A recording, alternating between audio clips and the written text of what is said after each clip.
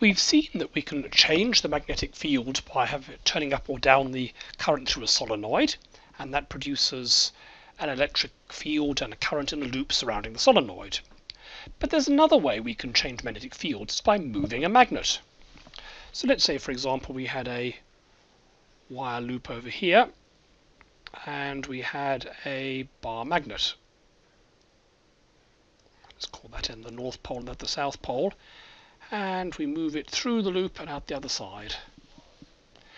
Will that also produce an electric field? Well, it should, because you've got the magnetic field of this. That's typical magnetic field lines going around something like that. And so some of those field lines at the beginning are going through this loop. So there is a magnetic flux through the loop. And as you move the bar magnet along, the magnetic field will become stronger and stronger at the other loop, and so you get a bigger and bigger magnetic flux through the loop. So the magnetic flux, the total amount, surface integral, the magnetic field over the surface here, is going to change. Therefore, there should be a voltage. Let's try and work out which way it's going to go.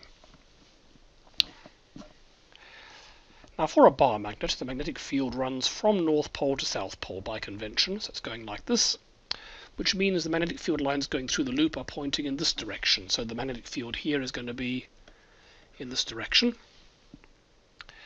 As the magnet gets closer and closer to the loop, the magnetic field is going to get stronger and stronger, but still pointing in the same direction. So it'll change from something like this to something like that. That means that the change in magnetic field, the delta B, is in that direction, because you're changing this to that. So minus dB is going to be in that direction. And then we can use the right-hand rule. So the minus dB is in that direction. Then you've got your hand curling around like this, which means we'll get an electric field going around like this. And then there's a current in that direction. How about once we've gone through? Let's say we've now got the bar magnet on the far side. Let's keep it going on flying away. Well, the magnetic field is still going to point in the same direction because it's going around like this.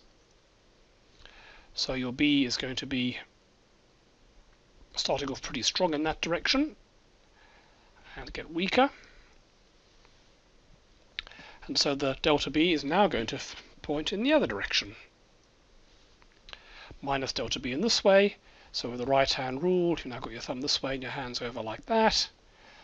So as it goes through, the direction of the electric field will change. So instead of going clockwise here, it'll go anti-clockwise after it goes through. So that would be a signature of a magnet going through a loop.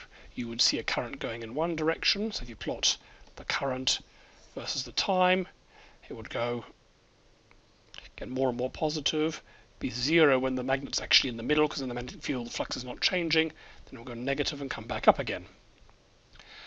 And the total net current will be zero as it flies all the way through from plus to minus infinity.